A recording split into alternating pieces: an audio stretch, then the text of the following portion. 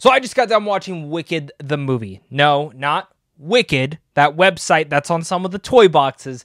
Wicked the movie. This is, of course, part one of a part two movie series. We get part two next year. Lots of thoughts going into this. Some people saying that this was already a masterpiece. Lots of hype surrounding this because of the Broadway play. And I'm here to tell you, as someone who's never seen the Broadway play, didn't know anything about this, but I do love The Wizard of Oz. I really liked it. I definitely need to see where part two lands to showcase to me if this is actually a full-on masterpiece.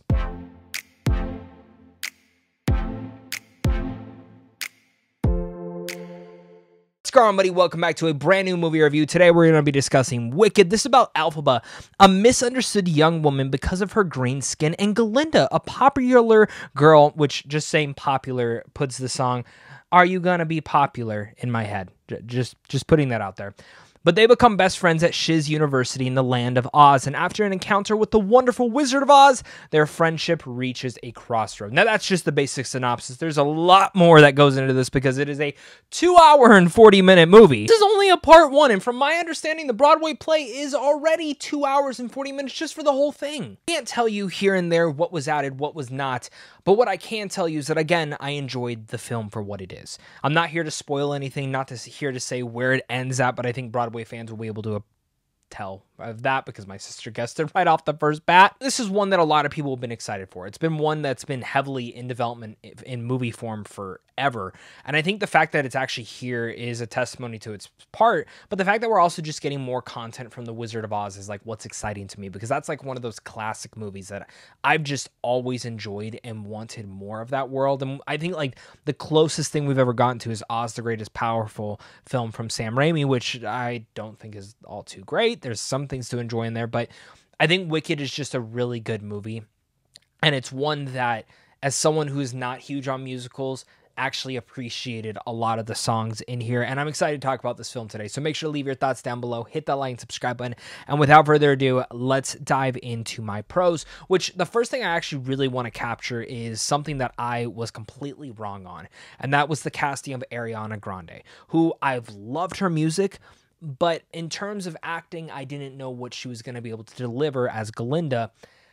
And through the first few moments with her character, I instantly knew, yeah, she's perfect. She plays this part, and she really embodies it to the point where I didn't see Ariana Grande. I saw Glinda.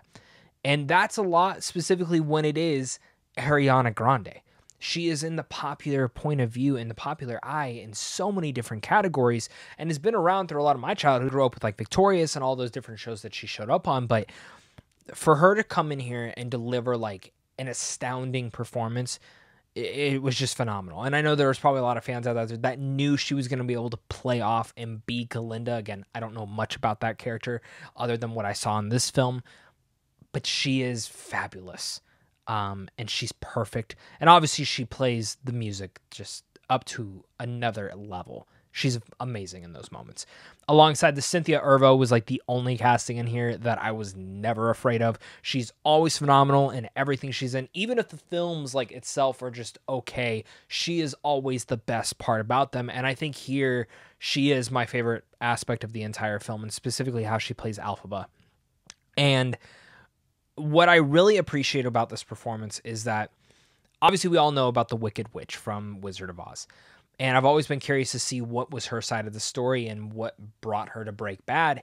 And to kind of see some of those seemingly layers placed into here and to see where it kind of plays out. I think Cynthia does such an amazing job in that. And also the songs, the singing from her. Just like I said, Ariana was amazing. So is Cynthia. She is stupendous in here. She is fantastic, phenomenal. Just really made me smile the entire way through.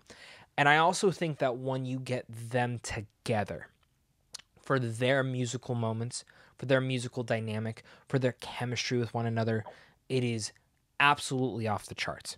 Even when, like, even right before they're actual friends and there's like some bitterness between them and certain things that's just kind of going on because they're the complete two polar opposites of each other, there is that chemistry that you just like love to see on screen, and they just light up everything. I think they really are, like, if you had a reason, maybe you weren't sold on this film yet, they are the reason to go see this movie. I don't think non-musical fans nor people who really care about this will be absolutely up in arms and super excited for this. But if you were looking for any reason to like push yourself to go see it in theaters, their two performances are the reason to go see it.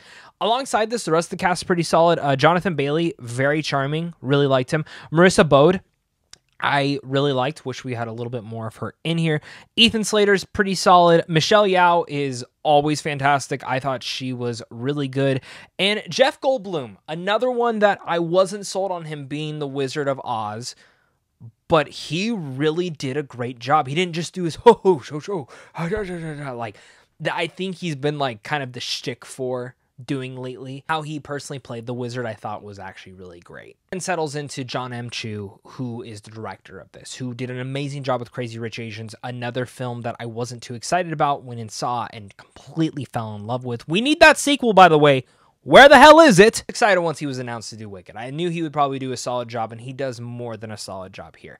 He creates such a great atmosphere that brings to life the world of the Wizard of Oz. And from the opening sequence, which I think the opening sequence for this is like pure perfection, the way that it kind of just opens up a lot of the story was something that really just worked for me.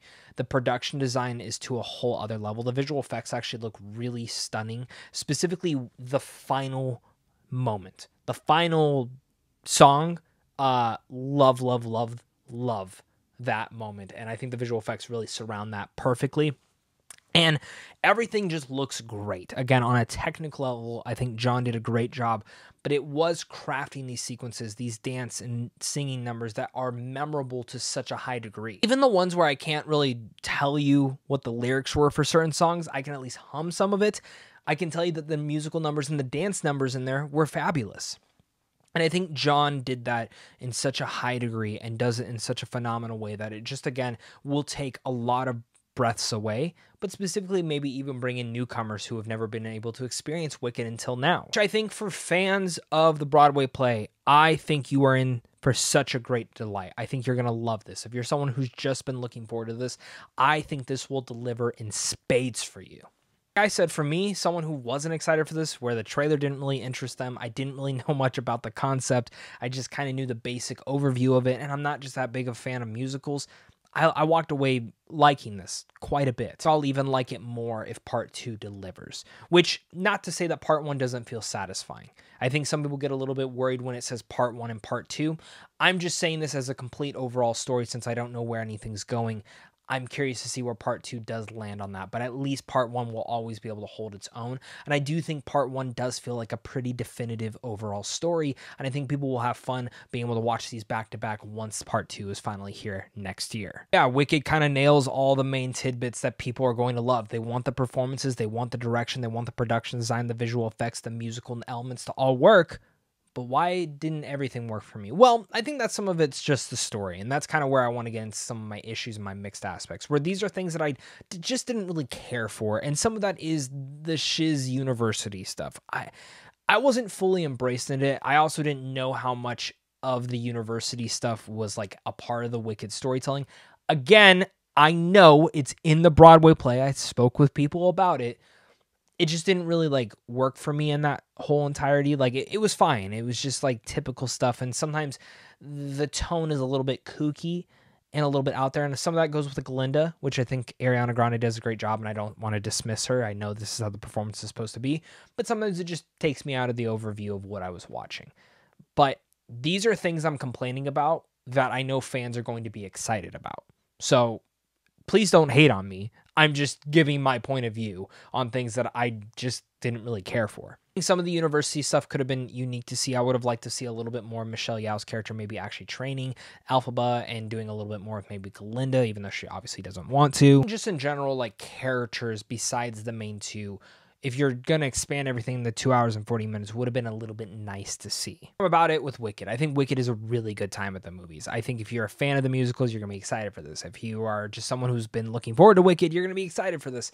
And really much enough. I think the reason to see this is because of Cynthia Erivo and Ariana Grande, who are both amazing in this. Cut to black, and that was the end. I was excited and said, I'm locked in and excited for part 2.